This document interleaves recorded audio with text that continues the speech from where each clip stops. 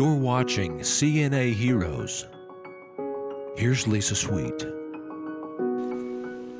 Hello, welcome to CNA Heroes. I'm Lisa Sweet, co-founder of the National Association of Healthcare Assistants.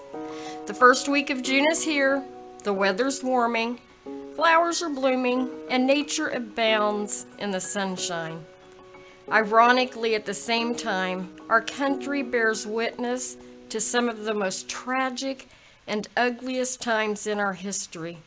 Unnecessary deaths at the hands of law enforcement and possibly preventable deaths of those on the front lines of long-term care, the CNAs.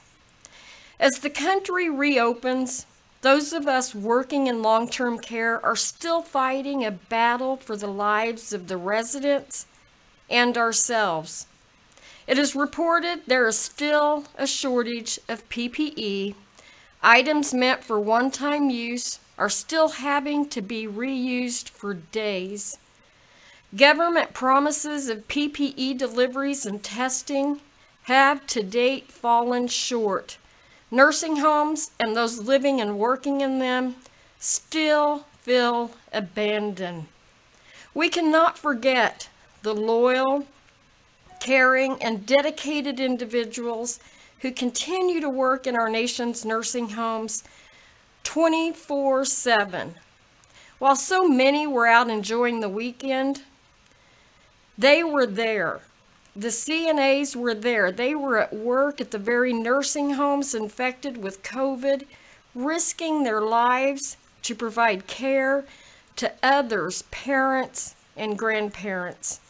We at NAHCA will not forget that sacrifice. We work every day to provide resources of education, recognition, and funding for CNAs. We fight every day to get your stories told, to make America understand your hard work, your sacrifice, your life, and sadly at times, your death. We at NAHCA will not allow those who have given their lives to be shamed and blamed by others. They gave their lives in service to others and should be treated as war heroes lost in battle. In my mind, CNA Heroes is like a medal of honor and service, a Purple Heart to those who have died in the line of duty, CNAs. Pamela L. Hughes, age 50, became the first known healthcare worker in the state of Kentucky to die from on-the-job exposure to the virus. She worked as a CNA CMT at Signature Healthcare of Summit Manor in Columbia, Kentucky since 1988.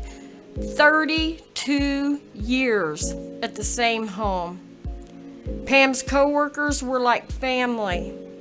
Sadly, because there is no required reporting for employee COVID deaths for nursing homes, the nursing home staff found out from television news that their beloved co-worker had died.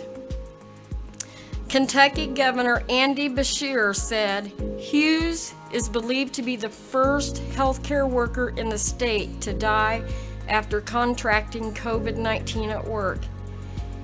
He said her selfless service should be honored, and it is indeed.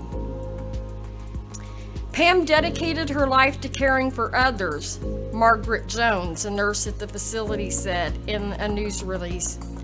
Whether it be her patients, her co-workers, or her family, she strived to help however she could. She faithfully worked at Summit Manor for 32 years, rarely ever calling in sick. We all will fondly remember her beautiful smile and her generous nature. That is a quote from a nurse that she worked with.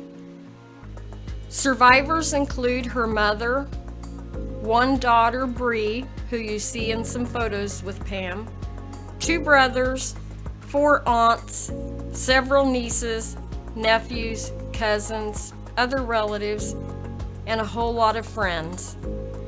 Pam, you have been a loyal, dedicated sustainer of life at this nursing home for 32 years.